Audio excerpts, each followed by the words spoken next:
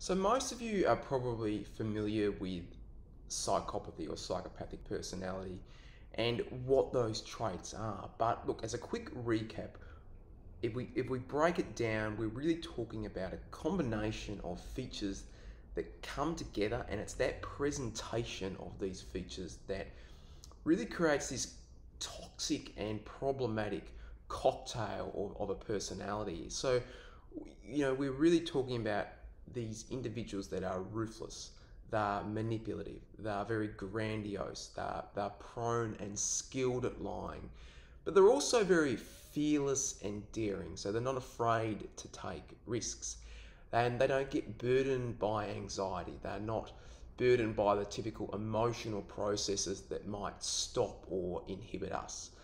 And I'll touch a little bit more on that shortly. And they really need excitement. They like to be challenged and they like to take risks. At the same time, though, they're also very goal-driven and instrumentally oriented. They like to pursue things that are in their interests, that are to their benefit, and ultimately that are all about them. So we're talking about, of course, a personality, though, that is on a spectrum. It's on a continuum. So we have the everyday person, which is right down at the end, that may have a couple of these traits, and then we dial up the dials, and as we move up that spectrum and the more traits that are present, certainly the more likely we would say someone is psychopathic. And of course, the more concerning that would be for that individual to then enter into the organization. And one of the big factors that is often quite interesting when we think about psychopaths in the workplace is their remarkable ability to create polarization. So what are we talking about here? We're talking about basically dividing individuals within the workplace. We have those that love them and those that hate them. And always when we see polarization in the workplace, it's really interesting to dig deep and try and understand it further. Because ultimately we're not talking about individuals, though, that are there for the organisational benefit. It's all about them. And when we think about what that means, that really raises the question around, are they going to be then successful for the business or destructive?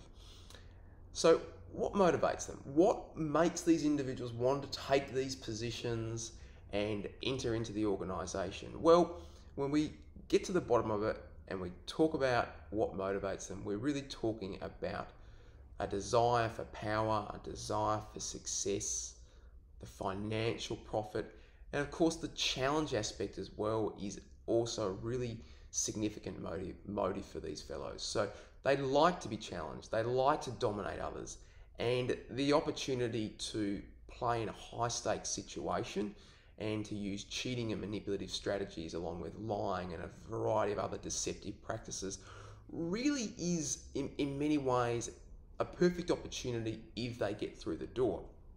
And when we look at things from a social harm perspective, we're really talking about traits that can cause widespread harm within an organisation and widespread disruption. And then, of course, there are also traits that can, of course, ultimately lead to the downfall of an organisation if things go completely sideways. And we've seen that with organisations such as Enron. So, are there adaptive benefits? Is there a benefit to bringing in a psychopathic person into an organisation? Well, it really depends on what those adaptive benefits are compared to the myriad of consequences that could arise. So as we work our way through the presentation, we'll talk about what those consequences are and really look at what is at stake for an organisation. So how do we get psychopathic fellows into the organisations? Now, the obvious answer is that the traits often allow for someone to dupe and fool and work their way into an organisation, because we all know that psychopathic individuals make very powerful and very pertinent first impressions. They, as the saying goes, they can certainly talk the walk. But there's also some interesting theoretical perspectives which explain why we may get a violent psychopath and why we may get an individual that's able to tailor their traits, features such as impulsivity, or moderate features such as impulsivity, to function to a degree successfully within an organisation, and then often take what they want and then move on to the next business. So we've got three really interesting perspectives. Now, the first one is this idea of a subclinical type of psychopath. So ultimately talking about a form of the disorder where the traits are just slightly dialed back.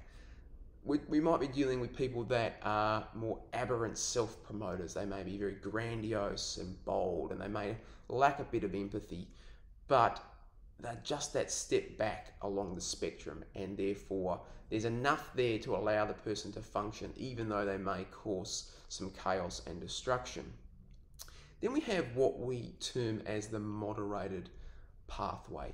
So there's various factors that may moderate the traits that the person develops, and there could be a protective factor such as having a good education, a good socio-economic upbringing, a supportive family, or certain opportunities, and those factors may soften or moderate the psychopathic traits so that they become expressed in more pro-social outlets. So that might be things such as risk-taking through racing cars, racing motorbikes, skydiving, sexual promiscuity, but having the awareness and the understanding to act out in a way that's more pro-social rather than antisocial.